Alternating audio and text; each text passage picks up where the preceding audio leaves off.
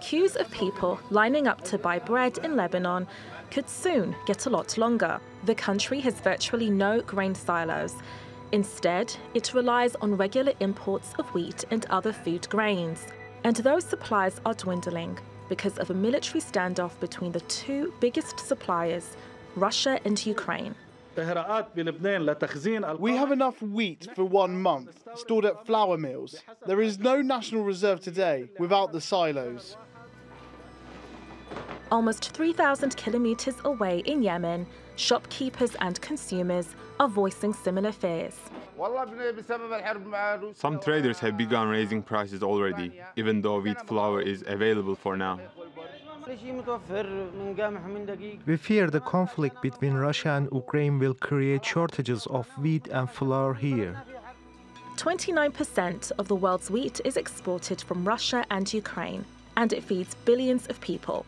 Major importers include Lebanon and Libya, where food prices are already surging by more than 300%. And the sudden halt in supplies has driven international wheat prices up to their highest level in 24 years. Analysts say that's likely to worsen food shortages, especially in emerging economies.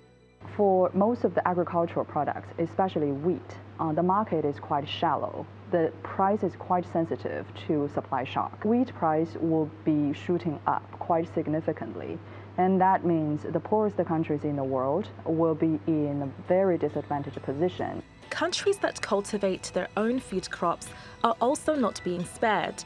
Most of Europe's fertilizer plants depend on Russian gas, and officials say they're bound to suffer as the conflict drags on.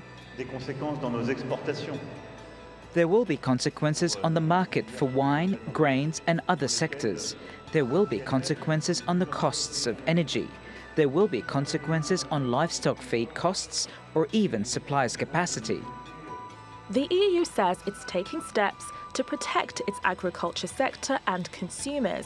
But poorer countries cannot afford to extend such support, and their citizens could become casualties in a foreign war.